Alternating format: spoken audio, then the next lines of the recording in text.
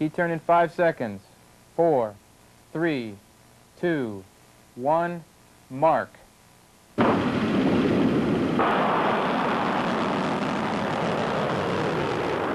Mike 05, a Minuteman missile from Minot Air Force Base, North Dakota, has just been launched out of Launch Facility 09 at Vandenberg Air Force Base. The Missile Combat Crew's final key turn committed Mike 05 on its travel to its termination point, the Kwajalein Atoll, over 4,000 nautical miles away.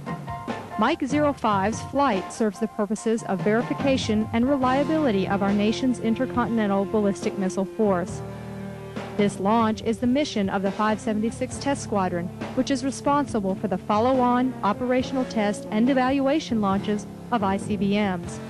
The FOT&E process begins with the selection of the missile to be tested. After the missile selection, the task force commander is chosen, who in turn selects the remainder of the task force, maintenance, and operations personnel, who will represent the operational wing while at Vandenberg. The maintenance team at Minot is responsible for pulling Mike 05 off alert and preparing it for shipment to Vandenberg. After the laborious task of pulling the missile from its silo, it is prepared, packed, and shipped to Vandenberg via several transportation means: railroad, air, and truck. Upon the arrival of the booster and the propulsion system rocket engine, the 30th Logistics Group inspects each component to identify any damage that may have occurred during shipment, as well as to verify proper configuration. Once the booster and the PSRE have been accepted by the Vandenberg Air Force Base personnel, they are transported to the missile processing facility.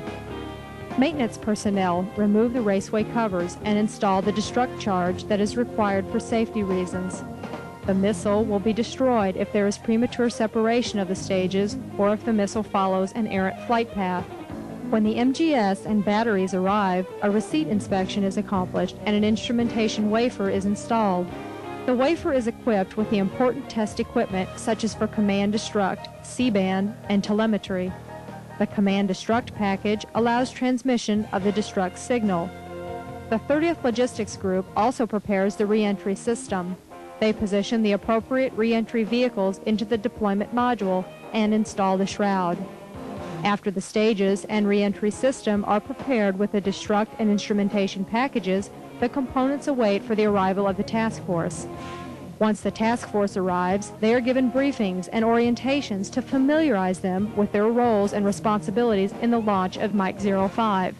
The missile combat crews will undergo extensive briefings to ensure they understand the procedures required during this peacetime launch, and the maintenance teams will be undergoing orientations at the launch facility and their respective shops. Even before the task force signs for the launch facility and accepts it as their responsibility, the 30th Logistics Group has to refurbish the launch facility from the last launch, and that process can take up to 90 days. Approximately 1 week after their arrival, the task force is ready to begin emplacement and accomplish all maintenance tasks required to place Mike 05 on alert and ready for launch. The combat crews begin their alerts. They monitor all maintenance activities and accomplish the appropriate post-maintenance tests to place Mike 05 on alert. Once the sortie is on alert, the 576 Test Squadron, in conjunction with the 30th Logistics Group and 30th Range Squadron, accomplishes several pre-launch checks to ensure all safety requirements are met and that the test objectives can be met. This is done by accomplishing several command destruct checks and testing the C-band and telemetry systems. The 576 Test Squadron provides the codes personnel, launch analysis people, and a group of officers known as Top Hand. The Top Hand organization provides personnel who comprise the countdown team and oversee management of the receipt through launch process and the FOT&E program at Vandenberg.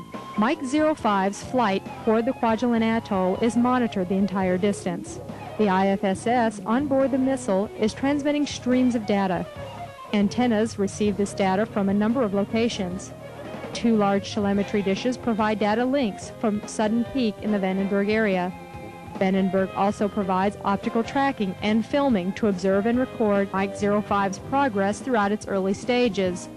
Further north, along the California coast, Pillar Point receives data and relays it to the analysts in Building 7000 at Vandenberg. Pillar Point has a command control antenna that can send a destruct signal, as well as Point Mugu Naval Air Weapons Division. This network of instrumentation extends downrange to several other locations to include Kwajalein, where re-entry is observed and scoring is accomplished. The data collected throughout the network relays to Telemetry Integrated Processing System, providing a wide range of viewpoints and lets the analysts see what is happening near real time. Building 7000 houses the central control of all launches. This control is separated into two segments, Launch Control and Range Control. The Launch Operations Control Center is provided to the agency that owns the missile. As soon as ignition occurs, authority and control shift to the Range Operations Control Center. The Range Operations Control Center oversees safety and will issue the destruct order if required. With the flight of Mike 05 culminates thousands of hours of work by the operational wing to keep it on alert and hundreds of hours of teamwork here at Vandenberg.